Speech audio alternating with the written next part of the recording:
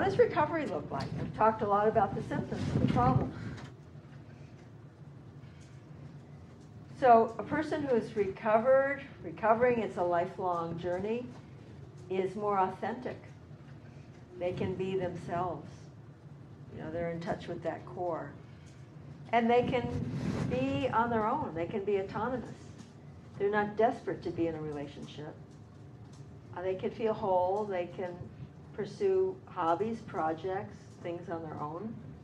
It's autonomous, have their feelings. And they're capable of intimacy, too. They can be close. They can reveal themselves. They can commit to one person.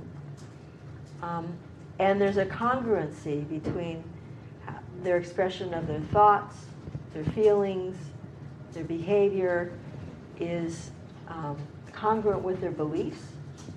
They're not changing who they are just because they're not like the last person they were with. There's an integrity. They're integrated of who they are.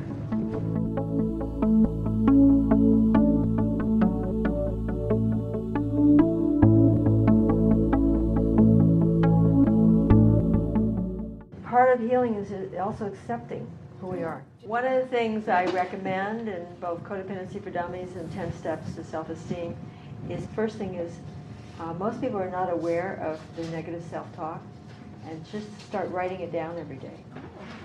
And you know, it's just, you can even wear a rubber band every time you do it, you know, just to heighten your self-awareness, because you can't change what you don't know.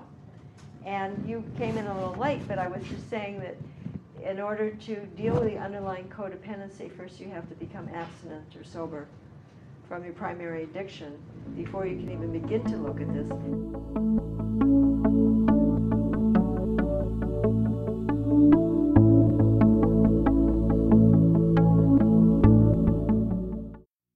What I've noticed about recovery is there's a pyramid, a positive feedback loop.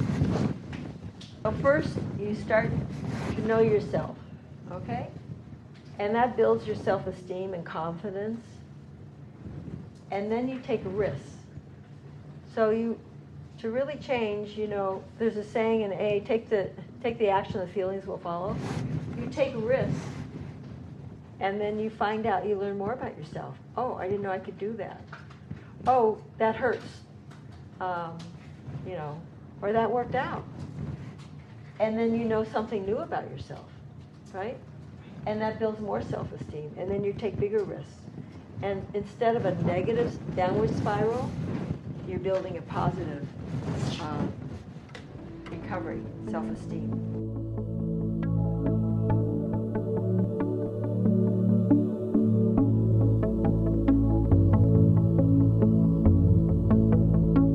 Thank you very much for coming.